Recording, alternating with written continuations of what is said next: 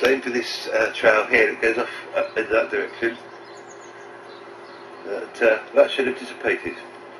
Anyway, this little last clip is the final warning that people should listen, take note, share this with your friends, and fight the power, because obviously what you can see here in the skies above Plymouth today, and bearing in mind this is happening all around the world, what the powers that be today are doing is complete and absolute evil.